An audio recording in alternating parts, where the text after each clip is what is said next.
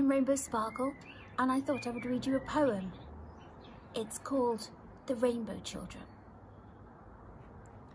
The history books will talk of now, that time the world stood still, when every family stayed at home and waved from their windowsills at those they loved but could not hold, because they loved them so.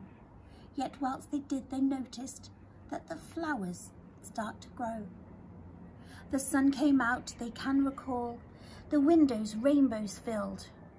They kicked a football in their yards until the night drew in. They walked each day, but not too close. That time the world stood still, when people walked straight down the roads that once the cars did fill.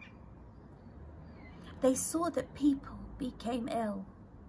They knew the world was scared.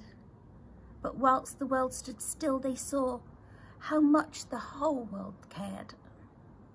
They clapped on Thursdays from their doors. They cheered for the brave, for people who would risk their lives so others could be saved. The schools closed down. They missed their friends. They missed their teachers so. Their mums and dads helped with their work. They helped their minds to grow.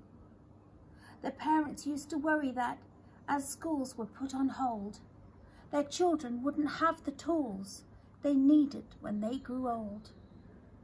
But history books will talk of them, now adults fully grown. Those little boys and girls back then, the ones who stayed at home. They'd tell you that they fixed this world of all they would fulfill. The rainbow children building dreams. They dream whilst time stood still. By Gemma Peacock.